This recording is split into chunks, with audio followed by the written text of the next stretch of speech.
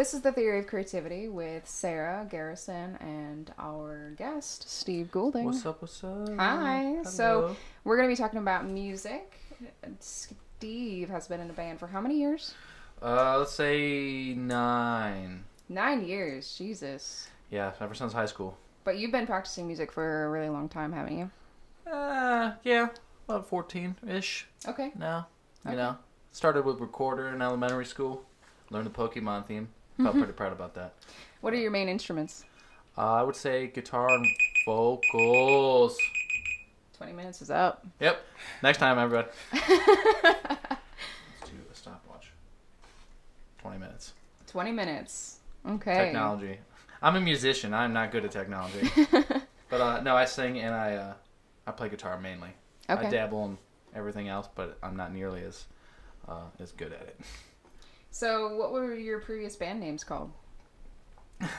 My very first band in high school was called, I think it was called Every Last Breath, or something like that. Okay. Something, Every last breath you take. yeah. And normally, I would love for it to have been about, Sting and the Police, but sadly it wasn't. It's more just an instrumental group. And then I was in a band called Consider It Karma, and Pariah Skies, and then Fire on the Green, which is like a really brutal metal group, and Two Punch Gun, which is like my alt rock new metal funk project, which did really well overall. And now I'm in Retro, which is the 2-piece stomp rock revolution group that me and Tom are gonna do. Yeah, so you do all these local. These are all local bands. You've never signed with a record company before. So close, but no. I talked to him, but there's a lot of politics, I guess, in it. Okay. And it's really easy, honestly, overall. There's a lot of groups and things they'll sign you, and it's not like, like maybe a big label start, but like there's so many ways you can just chip away and get right up there. It's not that hard. Okay, so can you explain a little bit about the music industry, locally or, big time? I would say, sadly, dependent upon, your mindset, it could be about money.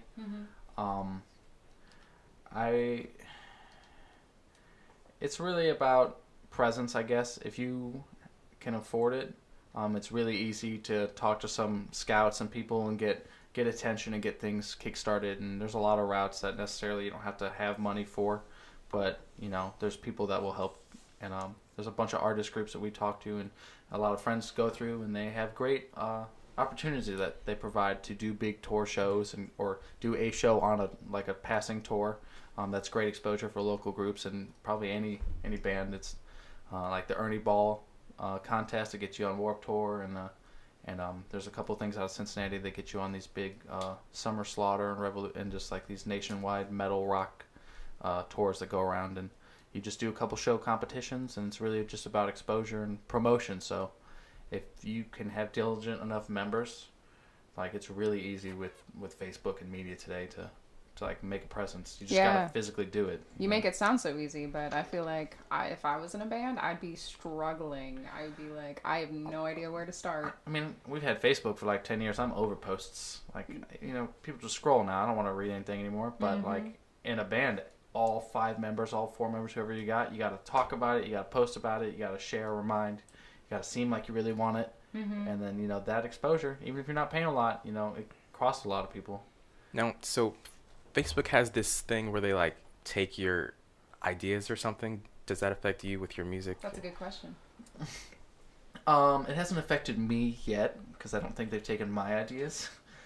But I know what you talk about. There is this kind of almost like, I don't want to say like pay to play kind of mentality with promotions and boosts and even musical directions. They definitely want to have some say. If you're using their program, they want to get something out of it. And since it's a free platform, they'll put any restrictions they can. Right. Well, it's the same thing with venues too. Don't they charge a small amount?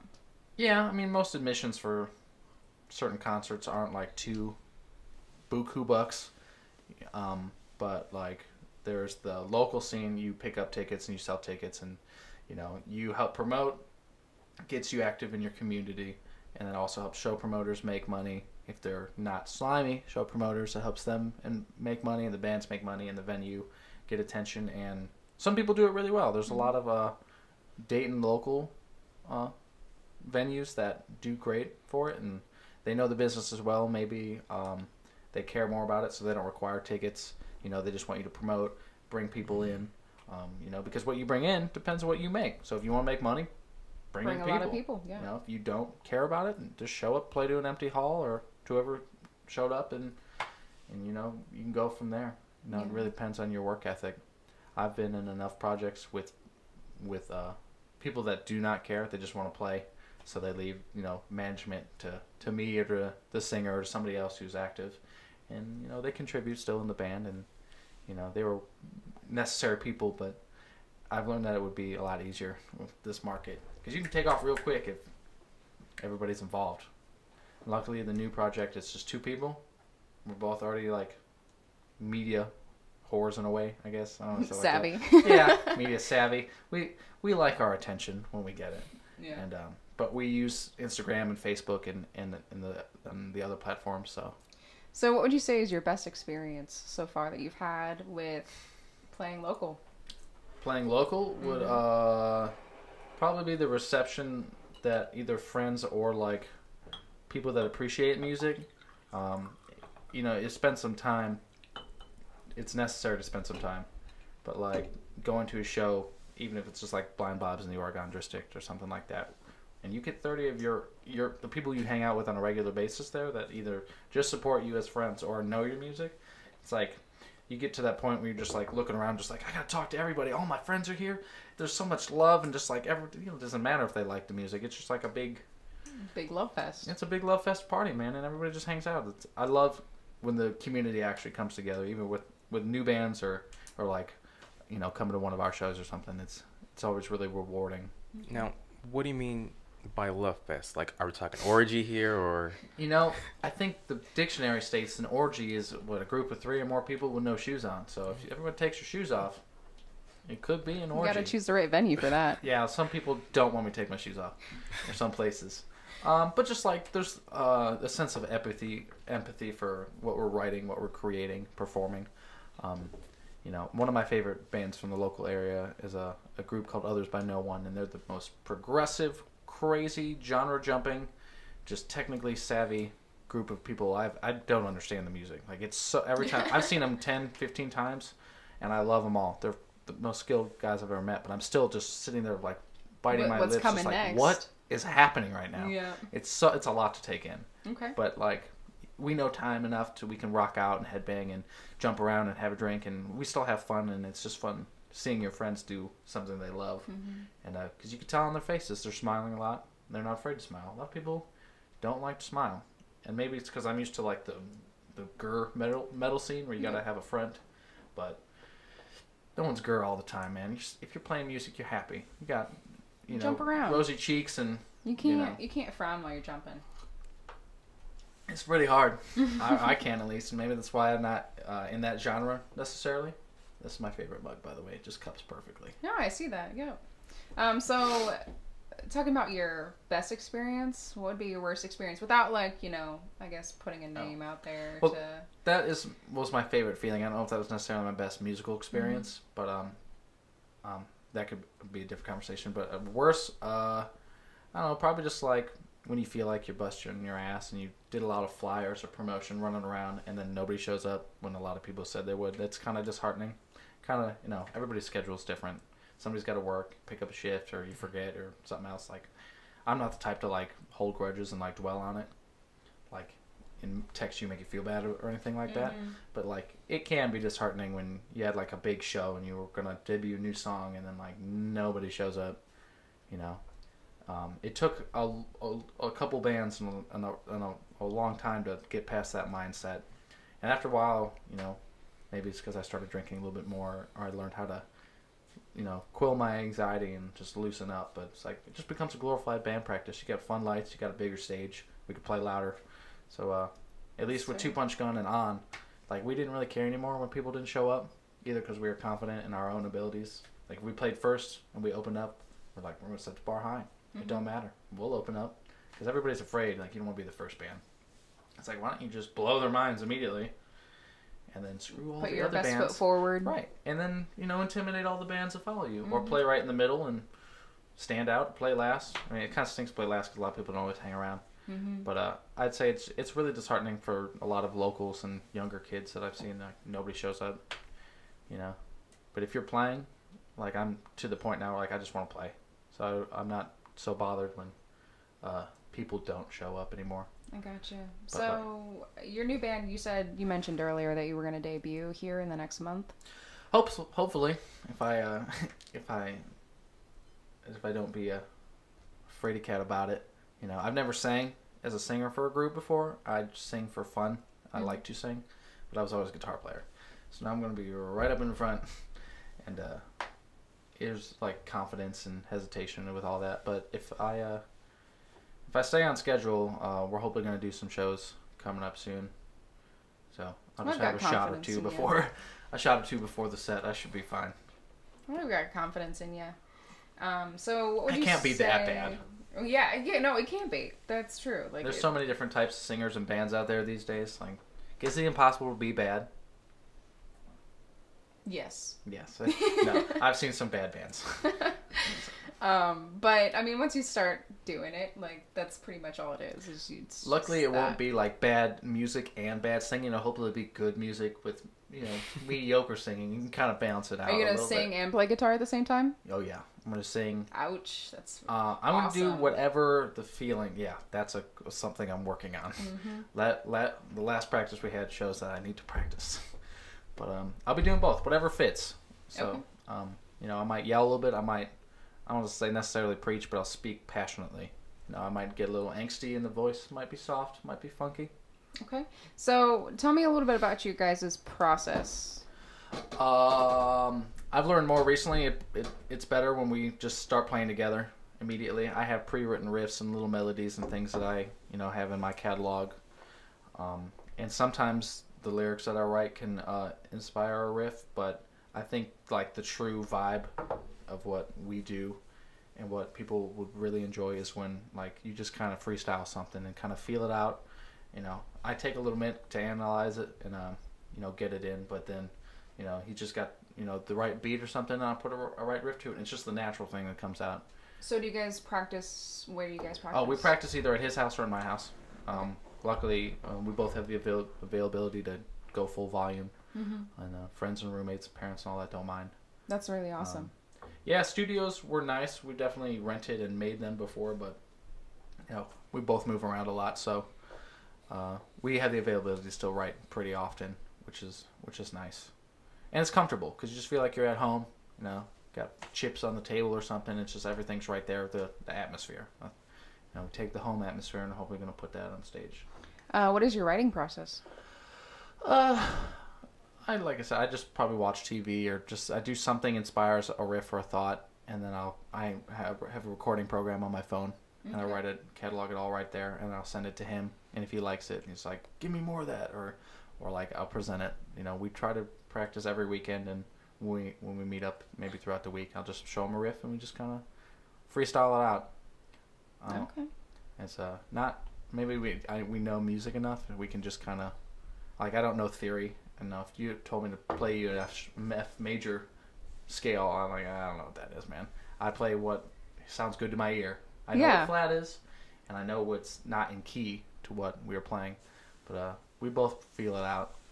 Well, that's how a lot of musicians do it now anyway. Like, I know a lot of musicians that just play from ear, and it's like they play the best music. Like, I know somebody that can listen to an Adele song once and then play it on the piano the next second. I don't know if that's like textbook skill or study skill, or they have an ear for it. My friend Max is like, I don't know what it's called, but he can recognize any note. Like, he's like, that's an F sharp. Like, guitar, piano, you can play a chord with multiple notes in it, and he picks them all out. Like, he's genius. He's so good. I can pick up things by ear, but I don't know notation. But I think it's more natural. It's like when somebody puts down a track and you just sing whatever that first melody that you heard and spit it out, regardless of maybe how inaudible or bad it was. That was the natural melody that you heard, and tends to be the most, you know, I think earnest. Yeah, you sound like a very intuitive artist. Like some of my favorite artists are, you know, they are kind of self-taught and just kind of do their own things. I think it gives you more freedom. Yeah. If you know no notation or scale so much, it's like you have this window or this box. You can only work in that box, right? Like, what do I do? How do I make this fit? How do I build this solo up? How do I, get my intention across? Maybe this is a really, this is a love song and I'm really sad right here. Like, how do I make this sound sad right here? And I can only be in the A major scale. It's like, I don't know. I just play what I think fits to either the riff or the emotion that is at the time. I think that's probably one of my favorite things about music is that there's so many different genres and each of them can like encompass a different emotion. I think that's my favorite thing about music in general. I think that's probably why it exists. Yeah. I don't know. It might be reaching a little bit, but I think emotions and art pretty much are it's like chocolate and peanut butter. Like they're so in tune together. Like it's got to be like almost the intention of why it exists. When I studied music in college, the earliest evidence we have was basically like tribal Indian, like I don't say seances, but like rituals. Like they're getting you pumped up for some sort of battle or some sort of reason, and it was made to make you feel something. Like the purpose of it was to get you in a mindset of either rage or war or love or something. So it's like if the grand reason why it was even created, it was to feel something. If you don't feel anything with what you're listening to now, then it's probably not real music or it's not worthwhile. Yeah, like that majorly guttural like essence of what music was originally from. I love all aspects of music, and there's definitely like some screams and things that like they're like, that's too much, or I can't understand this. But like if the vibe of the music is right, if the atmosphere is right, and it instills a certain feeling or understanding, then I'm like, all right, I can connect to it regardless of knowing what the heck they're saying. They should enunciate better though. That would be so what is screamo supposed to like try and enhance? I'm not really sure. I think it's just like an aggression. It's kind of like that punky angst that came out of the late 80s with like Guns N' Roses and like Pantera and those just like like Misfitsy, just like really mean, rebellious kind of stuff. Sometimes I really just think they're just trying to break your eardrums. Oh yeah, I mean, it's become so mainstream now that people just do it for the technique. They don't care about the music, and that's kind of like where the separation is. Like, I'm doing this just because I can. How is that on their throat? Like, is that? Some people don't know how to do it.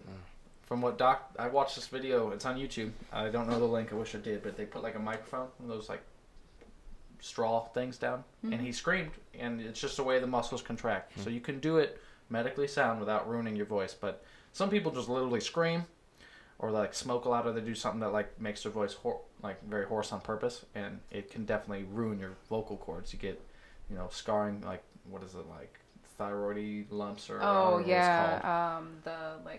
they're like little bumps on your vocal cords that can really just mess up your. Yep.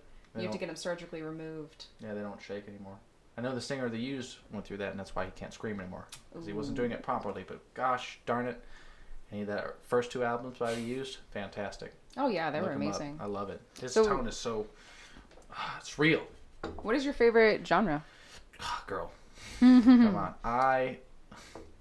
Can I be artistically vague and say feeling?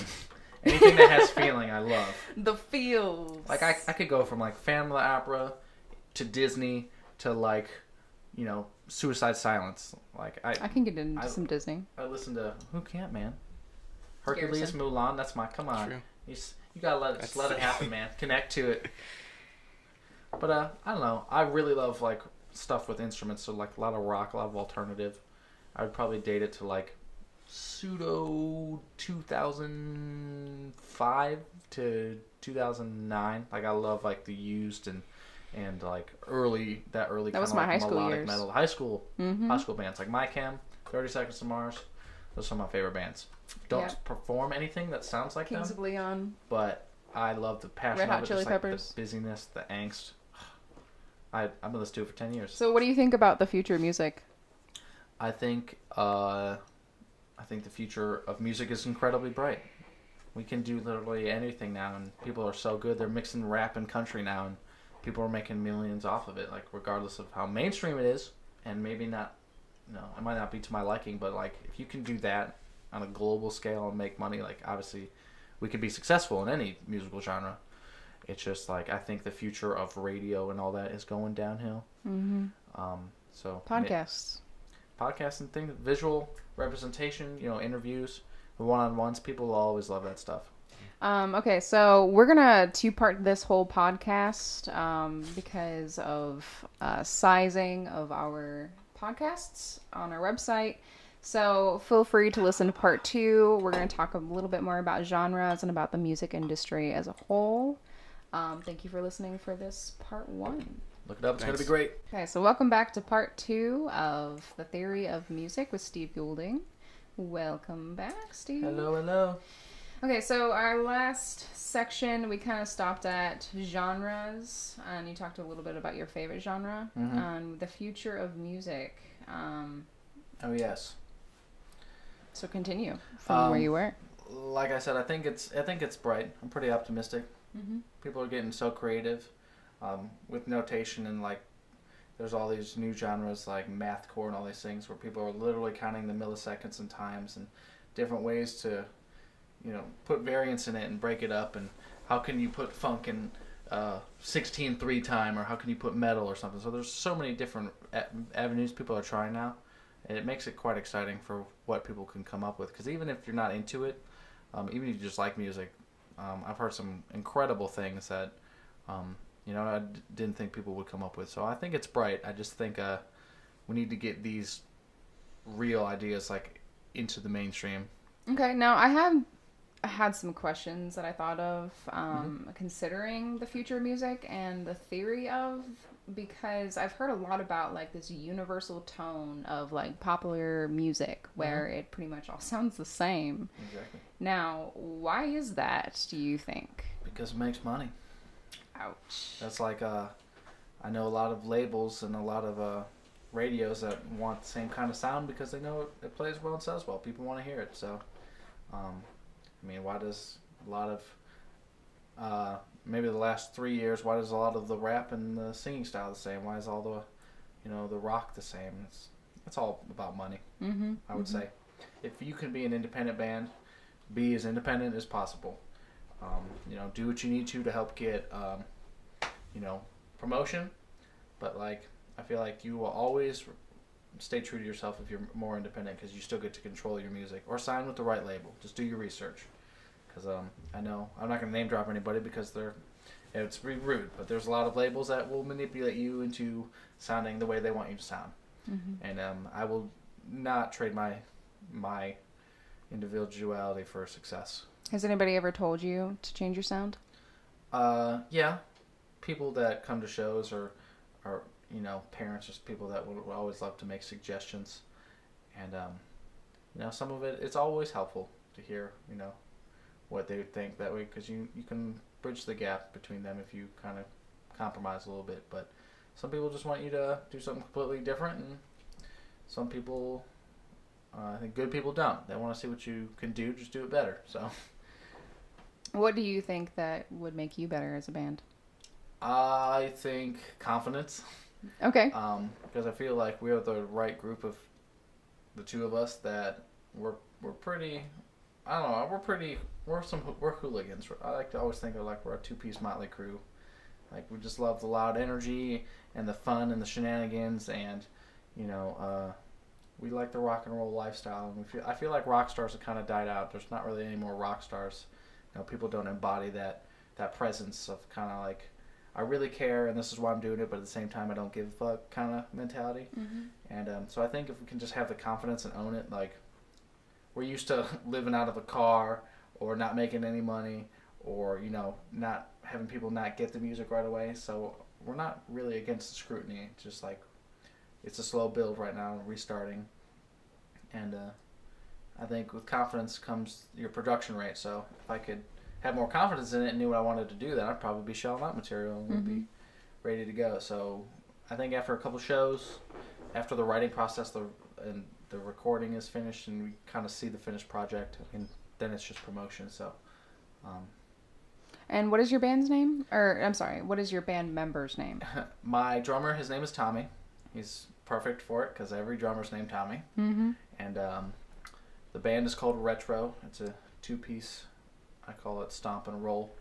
I'm kind of trying to come up with like a thing, but it's, you know, it's all about like stomping your foot and rock and roll and just like a good guitar vibe and a good overall vibe. It's definitely hopefully something that you will always enjoy live, because I don't know how to capture it via recording yet. Gotcha. So I had another question, but I don't remember it. I know. So would you say that there's a difference between the people who sign and the people who don't sign with records? Like between the artists or the people signing us, or? Let's just say artists in general first.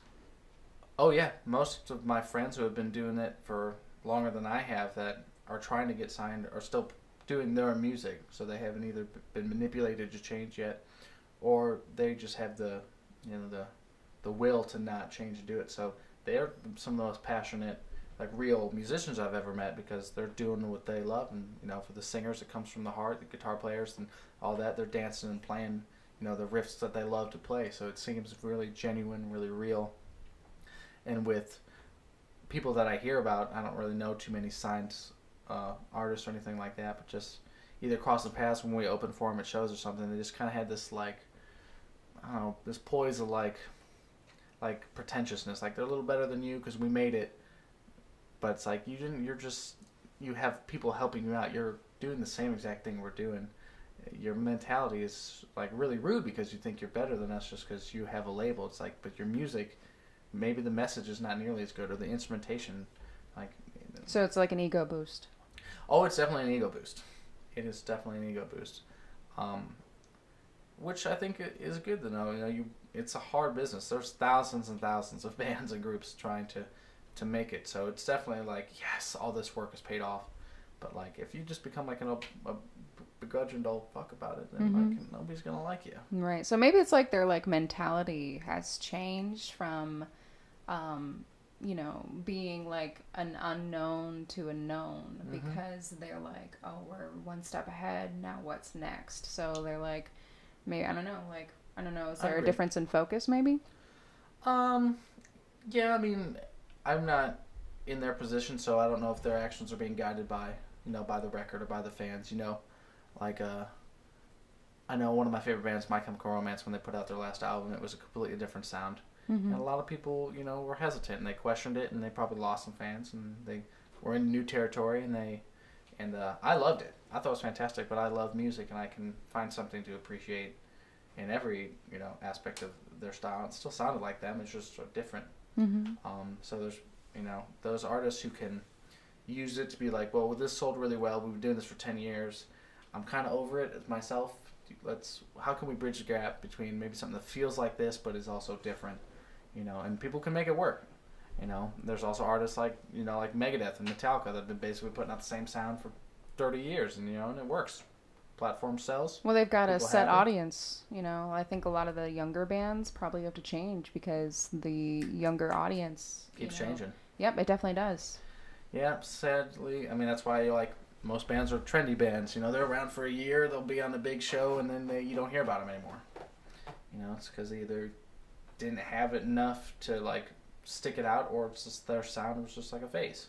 So that's kind of like why we named it the Project Retro, and Tom and my mindset, like, what's the conglomerate of all these sounds that will kind of always be timeless, but be relevant or refreshing, and I don't know, maybe something always happens with time. You know, I used to be in a really brutal genre because I thought that would be, you know, rebellious, and it's kind of changed. You know, and how can I be as heavy without playing like that? You know, some people call it selling out. Some people just call it changing genres. It's definitely a mindset thing. Okay. I think if you're not playing it, if it doesn't matter to you when you're playing it, and you can't feel it or you don't care, that's the most evident thing. And the worst thing is like seeing super signed people that inspired you playing music that looks like they don't give a hell about.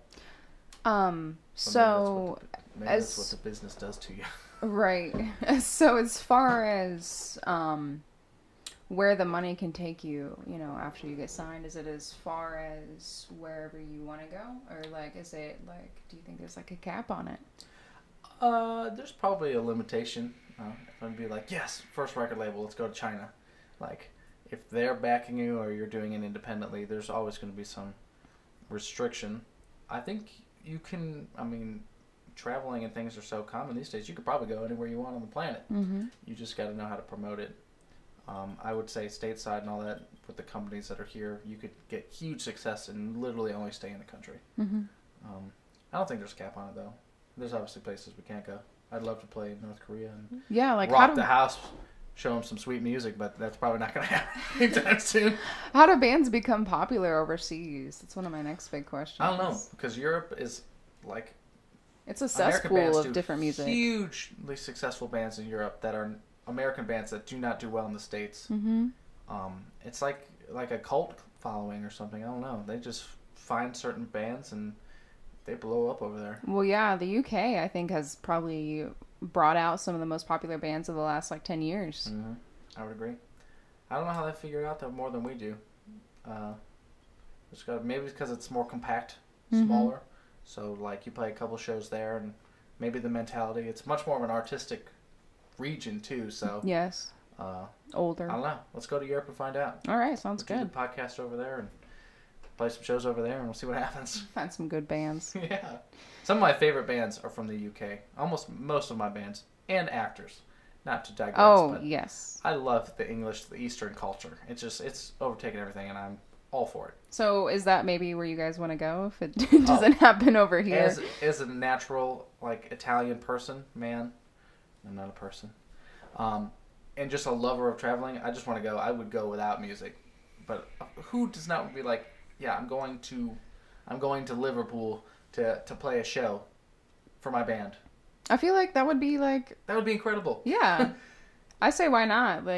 Just play some of your amazing songs here and then gain enough money to just travel. There's a band that I saw that is really huge in the Dayton, Oregon scene, and they go to France every year and they play and headline sometime this big festival. Mm-hmm. And it's just they're all the people in the band are bartenders at the bars. They all bounce around, and they do small couple-week tours. It's not like they're on, I don't think, 8-month. What's the band name? The band is called Grand Mammoth. Check it out. It sounds a lot like The Sword and retro. It's really old school rock. Great vocals, great singing, sweet looks too. They're all big artsy, flowery, long-haired, just burly, bearded dudes. They're fantastic musicians. They're great at. Check them out. But they go to France every year and they play this big festival. And I was like, how do you guys do this? And they get called back and they're sponsored up in this big hotel and they play in front of thousands I think of people. It's just getting out of there, getting out of Dayton pretty much. But to be huge and only once, that's just such a specific thing. You had to find a way to do that, and then you're not known even you're not even known in Cincinnati, 2 hours away from here and nobody knows about you. Right. So then is your goal for your band to just be famous here in Dayton? I think we'll take it as far as we can. Okay. I like to have influence. I've never fantasized about being a rock star necessarily, but if you have the ability to teach or influence people, I'd love to take it as far as I could. So I just want to do it full time. I don't want to have to worry about waking up at 5 a.m. to unbox trucks or worry about my bills anymore. If I can just do music, whatever that means, that I would be totally for that. Have you ever thought about teaching? Yeah. I think I'll probably end up doing that when I'm older. But I'm in my prime right now, so I want to travel while I can and be adventurous while I can. Gotcha. I stomp around a lot. My neck's normally pretty sore after the shows, so I want to do it while I can. I'll definitely have arthritis in my older age.